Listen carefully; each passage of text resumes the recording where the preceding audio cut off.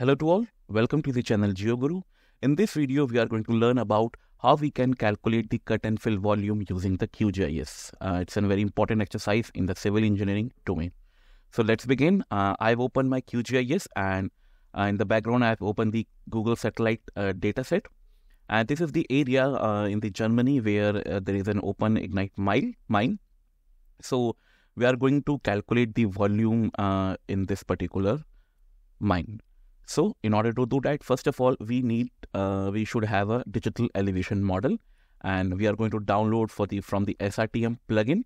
And how to download this with the SRTM plugin, I have uploaded a separate video. The link is in the description. I'm going to click on download. Now our digital elevation model has been downloaded. This is our TM. So we are going to focus, as you can see that there are several mines like this, and this. So we are going to focus only for this. So I'm going to clip this area, and in order to do that, I'm just going to go to raster, extraction by extent, clip raster by extent. And here I'm going to give my DEM. And here I'm going to click on draw on map canvas. I'm going to select this particular area and run. Close. Now I can see that a file has been generated, raster, that is a clip, which is nothing but our digital elevation model. If I'm going to use this identify tool, I can see the pixel value like this is -186, this is 77. So that means here the elevation goes to -222 to 292. So I'm going to change the color pattern. So for that, I'm going to click over this icon, that is open layer styling panel, and here I'm going to select single band pseudo color. I'm just going to close this. Now we can see that it can be clearly visualized that here is the pit, that means volume can be filled, and here is a small hilly area, we can say, where cutting can be done. So in order to properly visualize this terrain, we can have a contour map. And how to extract the contour map, I'm just going to go to the processing, and before that we need to convert this file into the local UTM zone. So if I go to right click over this and click on properties, I can see that the CRS, that is coordinate reference system, is WGS84 EPSG 4326. So I need to change into the local UTM. So for that, I'm going to go to the raster, projection, wrap projection, reproject. Here I'm going to select clip, and the target CRS, we are going to give this particular local local UTM. So we're going to predefine. And this area belongs to the Germany, where the UTM zone is 32 north. So I'm going to search for UTM 32N. Here, if you go downwards, here you can see that for the datum WGS84, we have a UTM zone 32. And if you just zoom it, you can see a portion of Germany is lying in this particular zone. I'm going to select this back, and I can see that a UTM 32 zone is assigned. I'm going to click run. And again, I'm going to change the color of this reproject. Now this is our main layer that is reprojected. Next task is to make a contour map. I'm just going to go to the processing toolbox and search for contour. And in the GDAL raster extraction, there is a command known as contour. I just double click over it. And in the input layer, we have to make sure that the reprojected layer is selected. And contour interval, presently I'm just taking 50 meters. And just click run. Now we can say a line shape file has been created. Just going to close all of this, where each line representing the contour. And in order to see the contour value of that particular, I'm just going to open the attribute table. As we can see that in the elevation column, there is the values which represent the contour values. So in order to visualize in the map, I'm just going to click on this layer styling panel, and in the contour labels, no label to single label, And now we can see that the contour values are also written over here. You can change the color of the font as per your liking. Okay, so now my major task is to, I just need to, after selecting the single labels, I need to give the field value, that means ELEV. Now I can see that yes, the contour values are correctly displaying, that is minus 200, minus 150, and this is the 0. So I need to calculate the volume with the base level 0, because you have to predefine that this is the contour of 0 elevation. So I need to calculate the volume that required to fill this area up to the 0 elevation. So in order to do that, what I'm going to do, I'm just going to go to the processing toolbox. Just going to click, this is the processing toolbox, and I'm going to search for volume. So in the raster analysis, we have a command known as raster surface volume. I'm just going to double click, and in the input layer, I'm going to give the reprojected layer and the base level, because my motive is to see below the 0. So that means I'm selecting 0. If you are looking like the area to be filled under the 50 meter contour, you can give the 50, but presently I'm giving 0. The next important thing is the method. So there are 4 methods. So presently I'm using count only below the base level. Okay. Suppose if you want to estimate the cutting, that means if you want to estimate the volume of the cutting area, suppose in this area, so then you have to use the count only above the base level. So, but presently I'm going to calculate the volume to fill. So count only below the base level and click run. So after the processing is finished, a HTML file has been generated in a temporary folder. A link is this. You just click over this.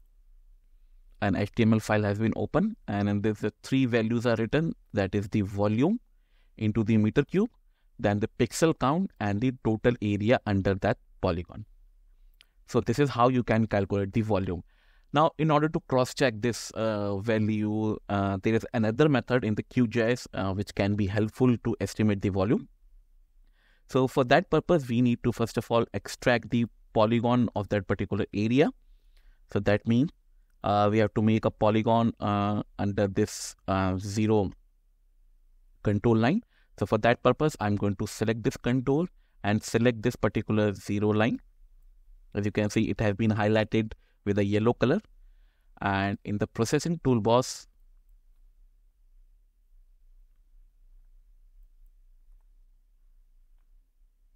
we need to search for polygonize. Just going. So here we can see that under the vector geometry, there is a command known as polygonize. I'm just going to double click over this. And in the input layer, I'm going to select my contour and select feature only, because I need to create a polygon only for this selected line.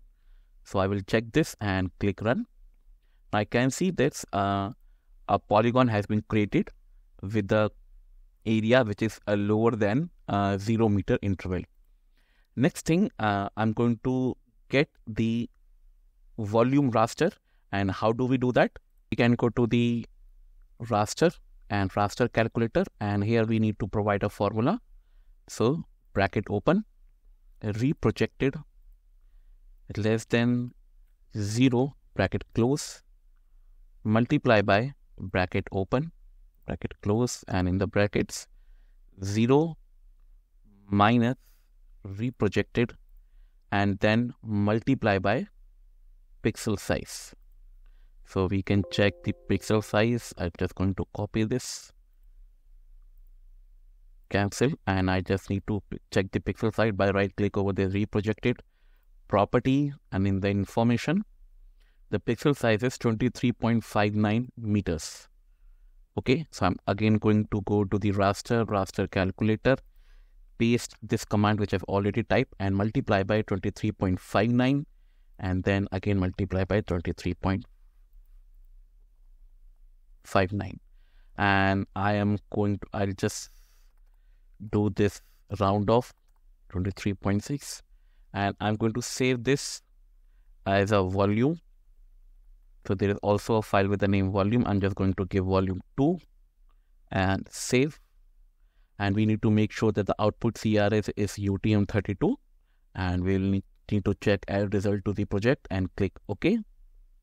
So now we can see a black and white image has been created, which represents the volume of each and every pixel. If I just going to click like this in any of the raster, so I can see this is the particular this is the volume of particular pixels. Okay, now I need to calculate the total volume. So for that purpose, I'm going to use the zonal stats. I'm going to go to processing toolbox, search for zonal statistics in the raster analysis, and in the input layer I'm going to provide the polygons. In the raster layer I'm going to provide the volume 2, and the